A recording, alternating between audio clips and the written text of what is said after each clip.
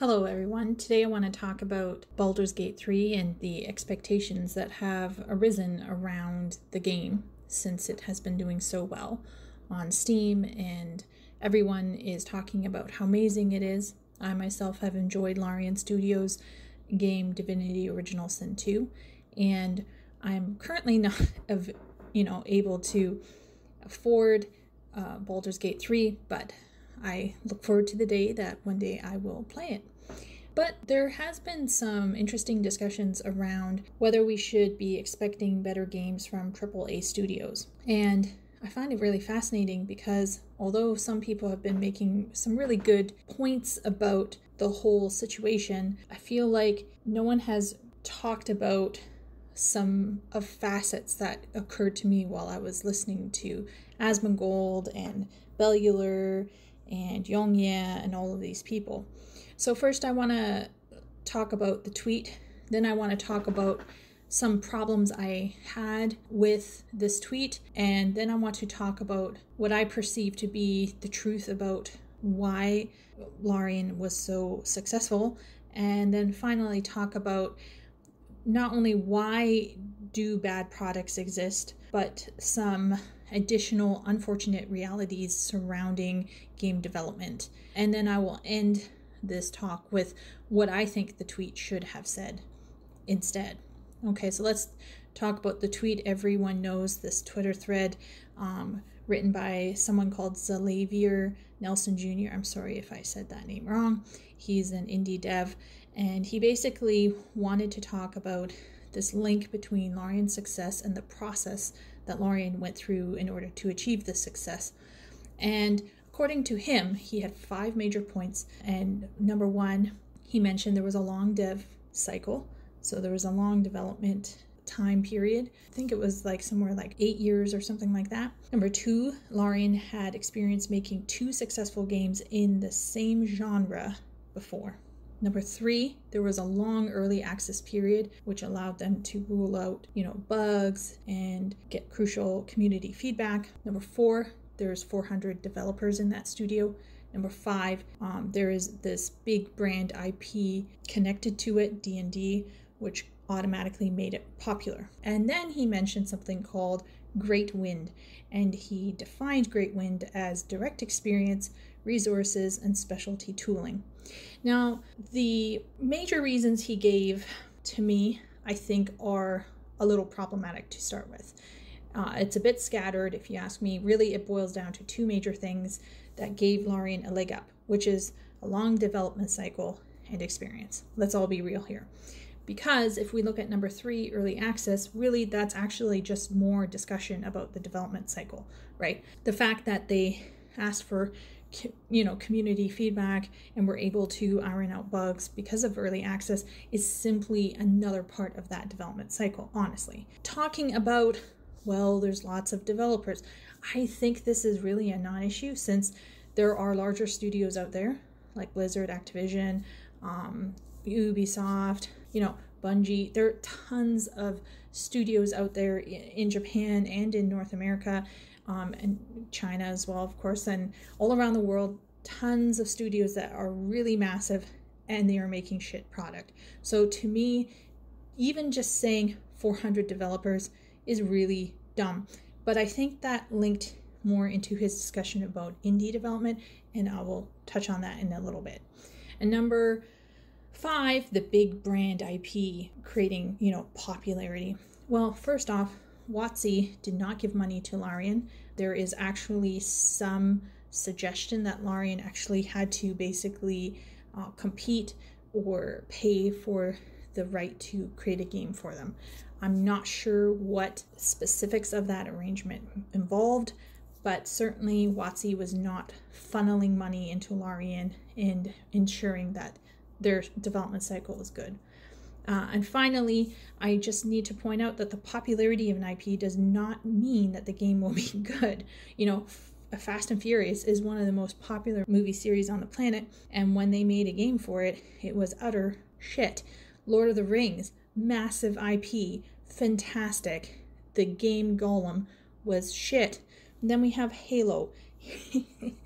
I've heard a lot of people complain about Halo. Halo is a massive game IP, and how did it do? Not so great. And then we have, I think, a new King Kong game coming out that looks also really scary. So these just show that it doesn't matter really how popular an IP is. That's not going to do anything beyond raising the brand awareness. Like, that's it. The mainstream will hear about it, maybe they'll get excited about it, but usually within the first few days, if the game is not good, it's going to drop off hard. So my problem with the tweet really is that it really felt like the devs were blaming consumers for having standards. And it intimated that indie devs were getting major flack for not doing as well as Larian, which, in my opinion, is a bit of a straw man. Because, first off, Larian started out as an indie studio and only transformed into a larger studio through the creation of BG3. Number two, it is not really common for mainstream normal people to go and rag on an indie dev for not making something massive. I'm sorry, I'm just not seeing it. When Vampire Survivors came out, when the popular clone that Asmon was playing came out, when Valheim came out, most people were very positive and excited about what would happen. Basically, overall, generally speaking, small dev teams are generally not ragged on, and I don't think it's an actual issue. Now, of course, this doesn't mean that indie devs should just get away with lying to consumers.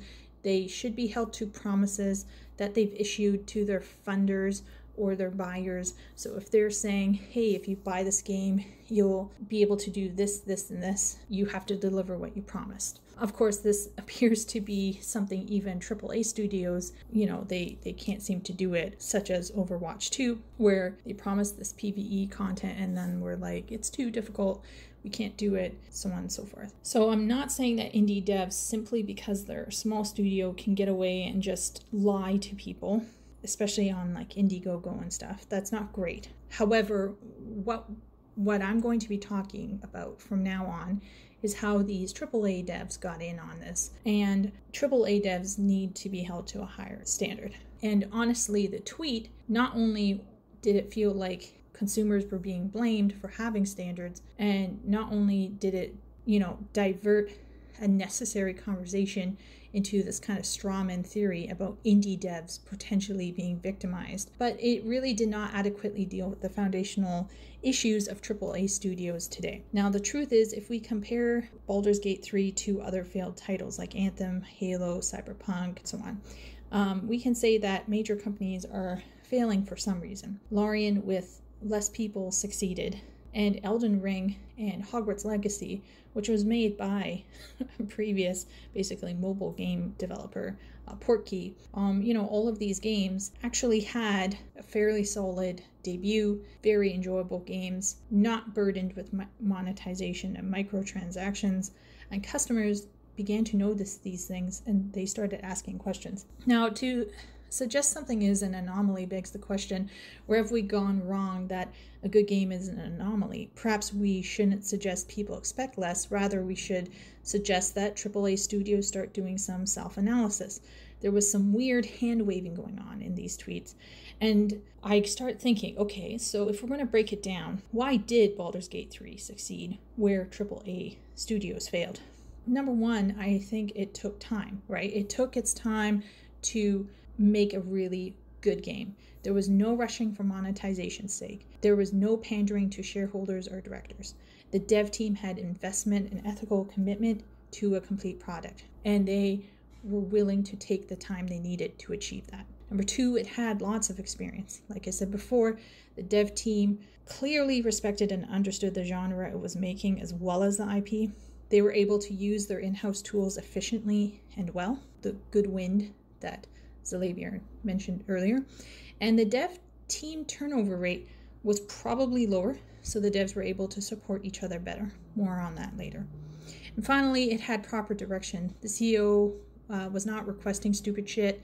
Management was clearly keeping everyone on task. Even though they did have to delay and it did take time, they were really putting a lot of effort into it. We are now hearing how big and comprehensive this game is. So even though they did have to delay and they did have to spend that extra time on it, it is clear that the payoff for that time was really good, right? And the direction of this game appears to be very clear and focused, and the scope is respected. And honestly, I think because it was a mid-sized team, when there were issues, no doubt they were able to turn on a dime, and the workflow would allow them to make changes more quickly than if you have more separated, fragmented teams in much larger studios. If you are suddenly having to make major changes or something, it's harder for a big ship to correct course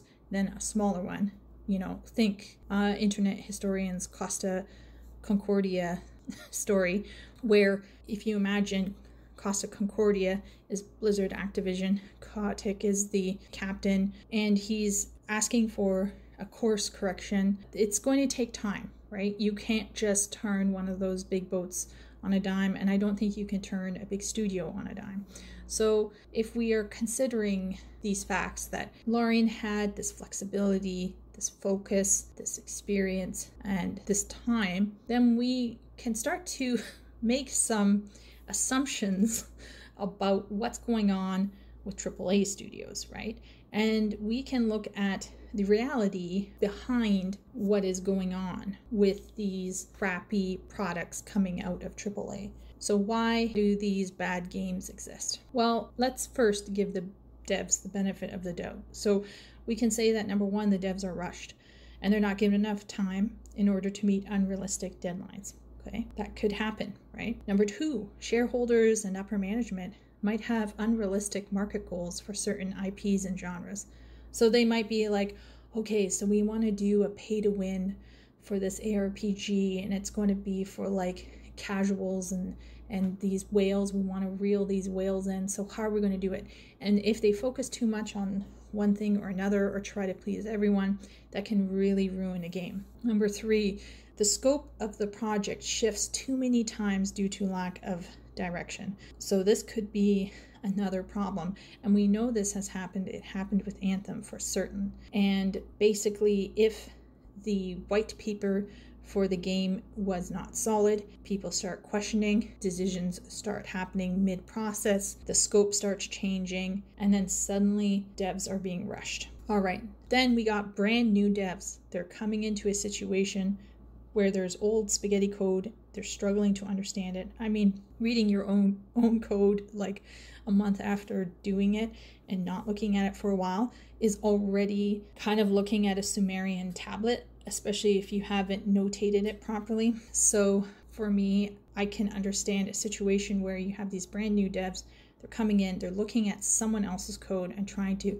understand what's going on, trying to understand why these decisions were made. I mean, it could be a real shit show, right? And then this whole situation could be made even worse because the in-house tools and resources might be archaic, or they might not even be like what the new devs or the incoming devs are used to in previous jobs. So these devs will be confused. Unfortunately, this can lead to a high turnover rate, which will leave gaps in projects and create more confusions, and simple errors will start just proliferating everywhere. And finally, in a rush to get everything done on time, because time is money, burnout from crunch caused by poor management will no doubt decimate the work environment, and the devs and everyone will just have super low morale, and the product will show it that. It will just show. But there's another unfortunate reality, and the reality is that devs cannot go scot-free. As pointed out by Asmongold, Bobby Kotick probably had zero to do with the decision to telegraph stuff poorly in Diablo 4. So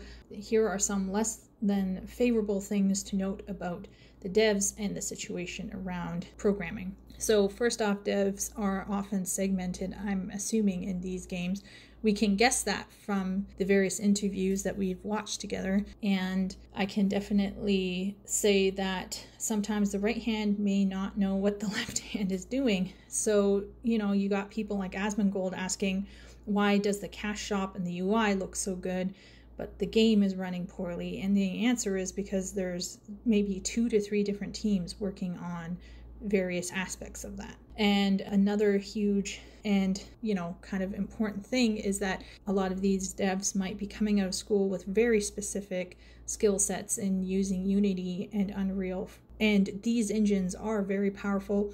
They're created to streamline a lot of things, particularly Unreal with the use of blueprints. And so then you might have some people who are not as comfortable, hard coding, so to speak, like typing out actual code, which they might have to do with a more older in-house engine. So we have devs who might be coming out of a kind of sheltered schooling environment and not have any real world experience. Devs are also humans, right? So they're prone to mistakes. That's going to happen. Also, devs may not be actually suited to what programming requires. So you have some devs who have showed up, they're in this career, they have no business being there.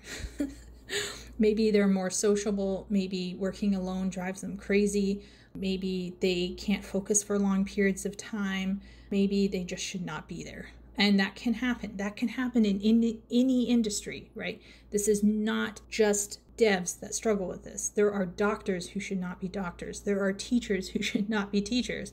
And the reality is that there are more than likely a chunk of devs that have no business creating a video game. Also, devs may not be managed and kept on task appropriately. I think this is particularly true as we're entering into new cultural paradigms where things like schedules and time constraints and things are kind of being questioned as being oppressive, and there's a whole rhetoric that is coming from certain hyper-progressive quarters. As a literary graduate myself, I've heard some of these people trying to basically hand wave away the realities of being responsible. Imagine, if you will, a surgeon deciding not to show up for your brain surgery on time. It's usually applicable to them, but the rest of the world, especially the people, working at their favorite Starbucks, everyone else has to following these commitments to quality and excellence and being on time and everything, but not them. And so it is true that devs being humans, devs having up and down days, might be struggling with keeping on task, especially if they're working from home. I know this because I work from home and I am a freelancer. I ghostwrite for a living, and I can tell you that if it wasn't for my landlord banging on my door for rent, I would not be as productive as I would ordinarily be. So I do think sometimes if devs are not managed appropriately, if they have cruel managers who are causing them to feel burned out or emotionally unsafe, or on the other hand, if they have managers who are footsying around and just not calling their employees on their shit, either spectrum of management can cause trouble and can lead to an environment that will not be efficient and will not be able to produce a quality product. Finally, there's some devs who are simply good devs, but they're developing the wrong game. They don't play their own game. They don't understand the problems within that genre that players might face. And the simple issue is that they are in the wrong place at the wrong time. Maybe they have all the heart in the world, all the passion in the world, all the dedication in the world, but they are just working for the wrong studio on the wrong game. And this is just another unfortunate reality. And I don't want to, kick dogs when they're down. There are probably a ton of good devs who are weighted down by coworkers who don't care, coworkers who are burned out, coworkers struggling with emotional or mental problems, coworkers who might be in the wrong place at the wrong time, coworkers who are not being managed appropriately and don't have initiative or don't have the same passion and diligence that is required for certain games. So although it's very easy to point a finger at upper management and say, yes, this is where the problem lies, we can't forget that there are probably problems on the ground that need to be addressed. So let's end this with what I think the tweet should have said.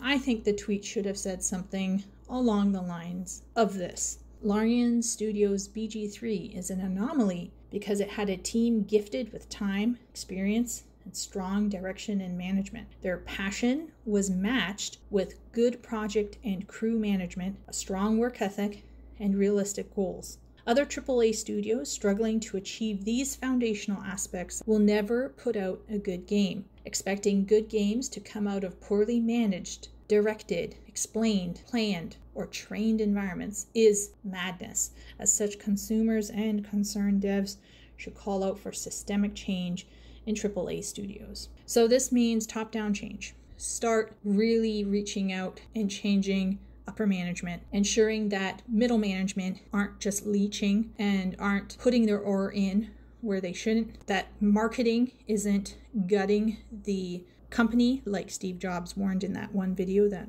I saw on YouTube, and essentially ensuring that middle management is not being cruel or permissive. And finally, then we can look more in detail at what these devs are doing on a day-to-day basis. Honestly, the reality is that typing hate out at a dev is probably not helping at all. In fact, I would say it definitely is not helping at all. One single dev can't change a whole systemic problem that is, racking a AAA studio. It's kind of like how people expected Henry Cavill to somehow save The Witcher. He's a powerful guy. He is clearly opinionated and was trying to advocate for something there, but he could not ultimately. And he had to go. And that, I think, could be said about devs as well. We need to be gracious. And honestly, if something bad is going on, chalk it up first to negligence or human error or stupidity. Malice should be lower down on the list. But when it comes to CEOs and middle management, I do think that there are very malicious, predatory, dark pattern type behavior that will lead to a terrible product. So this is where I'm going to pretty much end. But before I let you all go, I want to talk about a small little anecdote. Coming from my experience working as a ghostwriter, I work for clients who basically give me an outline or work on an outline with me, after which I will write a book. And these books will generally be information books or self-help, on occasion sci-fi, fantasy, that kind of thing. And some of these will range quite large, up to 90K, 110K. So these are by no means small, tiny pamphlets. These will take time, will take some energy and some planning. And I'm more of an architectural writer, so I prefer to work with an outline. And as you can imagine, this process is usually not so terrible. It's why I'm still in that business. However, there have been multiple times where clients have come to me with big dreams and crazy ideas, and I've had to school them on what a novel can do, particularly if they aim to be traditionally published. It's like the Boromir meme. One does not simply write a story. You have to consider point of view, perspective, the role of the narrator. Is it limited or omniscient? All of these kinds of things have to be taken into consideration along with the target audience and genre expectations. Overall, I have discovered, to my dismay, that passion projects tend to be the most dangerous projects to take on, because some of these people will change direction or mess with the scope of it halfway through the writing phase, not the outlining phase, and this can cause real problems. It is actually a massive issue to deliver something within a timely manner when the management, in my case clients, are changing the direction or the scope of the project, or are changing the point of the project or the genre of the project. All of these things I could see would mess with any creative. It doesn't matter what field they are working in. That being said, it would be really terrible if I told my clients, well, don't expect George R.R. Martin quality from me. That would be terrible, wouldn't it? If I told them, hey, you can't expect good quality literature simply because perhaps I'm having a bad day, or perhaps I'm being messed around by a client. I am still expected to provide a product that is polished and fulfills the brief. And I really ought to do it in a reasonable time frame. So although I understand how the devs may be feeling, the reality is that we as creatives cannot turn around and tell our customers not to appreciate something that is good, or to suggest that good quality stuff is an anomaly. Now, do I think BG3 will be a classic forever and ever? I actually don't think so. I do think there is a level of this game that is a bit niche. I don't know if it will go down in the annals of time like some of the great classics, but I do have a firm conviction that this game is quite solid. It's a good 8 or 9 out of 10. And honestly, what else could you want as a consumer? And so for me, I feel that we maybe could say, yes, it's an anomaly, but the important thing is to ask, why is it an anomaly, and how can we make it so that Baldur's Gate 3 is no longer one-of-a-kind anomaly? How can we make it so that every single game coming out will have that level of dedication, time, and effort put into it? And that's where I want to leave everyone today. And I wish you all well. Happy gaming.